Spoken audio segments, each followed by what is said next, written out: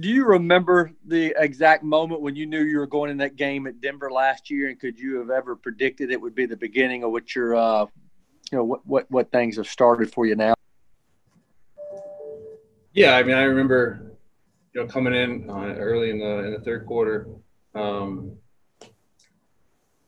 yeah, we had a couple conversations on the sideline, but didn't really know if I was going to get the nod or not. And then, my number was called, and I was excited to go in and play, do what I love doing. And, unfortunately, we weren't able to get really anything going in that game. So, definitely a bad taste in our mouth from our performance last year. And what's your confidence level, I guess, optimism level at the start of the 2020 season for yourself and maybe for the team? I mean, I'm optimistic. I believe in our guys. I believe in our program.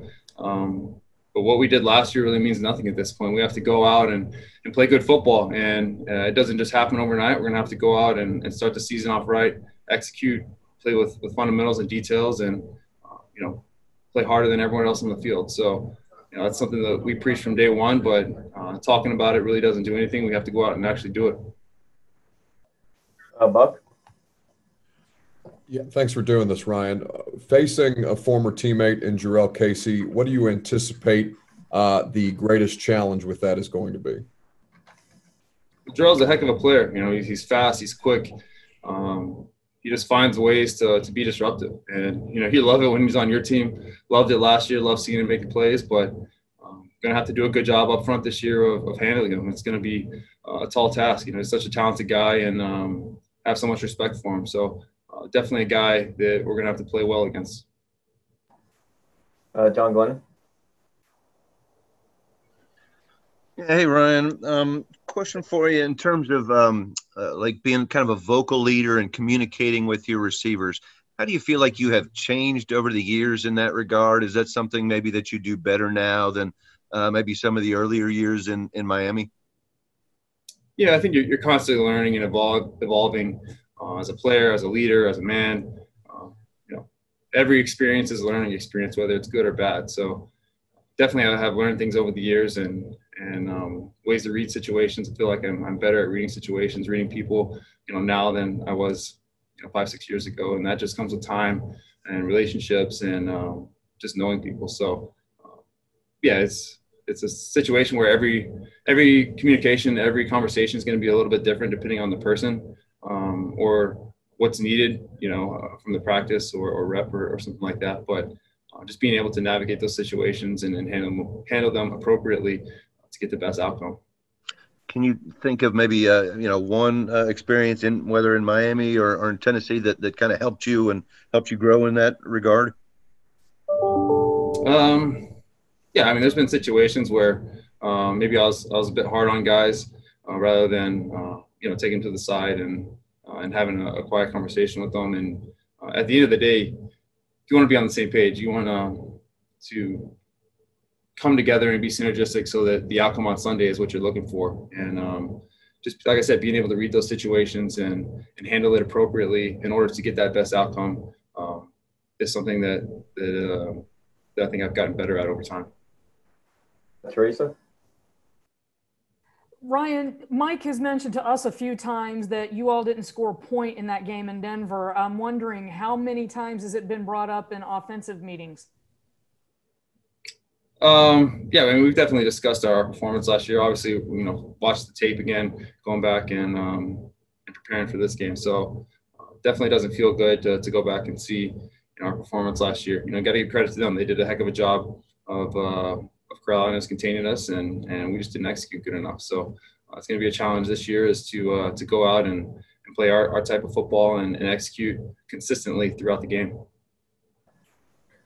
Gentry? Yeah, hey, Ryan.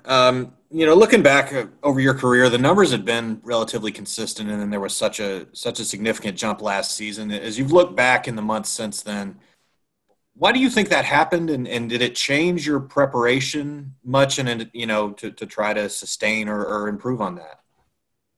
No, I didn't really change my preparation to last year. I found some consistency that gets me prepared for each and every game. I feel really good going into the game mentally and physically, and kind of figured that out a few years ago, what works best for me, and just kind of carried that through. Obviously, transition roles in the middle of last year, which was something a little bit different. But as far as, mentally, going through the game plan and studying and being on the same page with receivers, all that has been pretty consistent for the past several years. So just wanted to keep that rolling. So you would put it more on change of surroundings, probably more than anything you were doing differently? Yeah, no doubt. I felt pretty consistent on what I was doing. Obviously, the guys around me were playing extremely well, and that helps. Eric?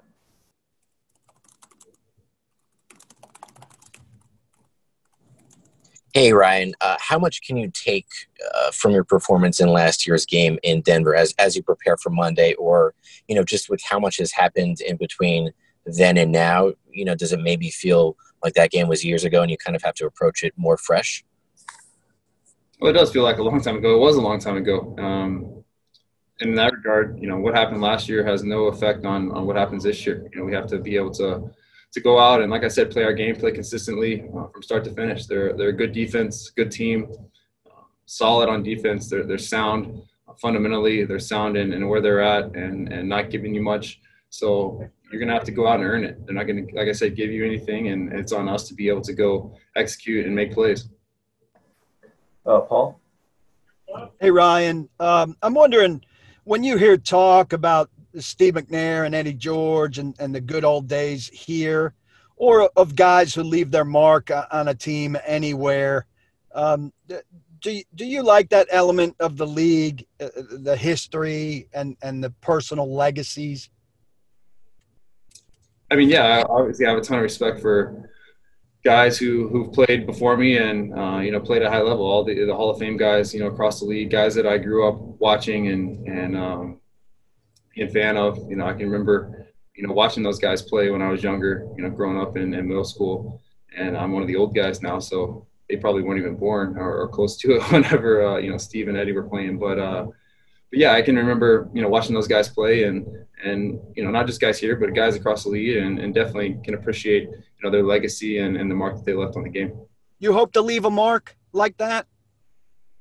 Yeah, I don't really think about that often. I think about, just handling the business in front of me, and then I feel like I know that if you're able to do that, if you're able to perform and go out and get better each week and execute at a high level, then that'll take care of itself. Thank you. Chris Harris?